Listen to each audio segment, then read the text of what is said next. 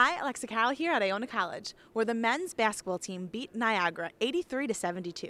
Guard Sean Armand led the charge for Iona with 18 points and 4 three-pointers. I mean, it's glad we finding ways to win. Last year, we kind of lost these games when we had a big lead. But this is about growing as a team and learning how to play together. And we got to learn how to keep leads, be aggressive, and still contain the lead. 5 Gael players had double figures, including Curtis Dennis with 17 points, making it a total team effort. Yeah, Momo struggled a little bit, and it was great that other guys were able to step up, and I really am happy about Curtis Dennis, in all fairness, because it's something we expected a lot from him all year. He struggled early, and again, before the game we talked about trusting your teammates, and they gave trust to him by giving him the ball, and he rewarded them by making shots and making plays. So I think we had 5 guys in double figures and a 6th guy at 9 points. When we do that, we're pretty tough. Up next, the Gaels head to St. Peter's, followed by a date with Rutgers at Madison Square Garden. I'm Alexa Cowell reporting from Iona College.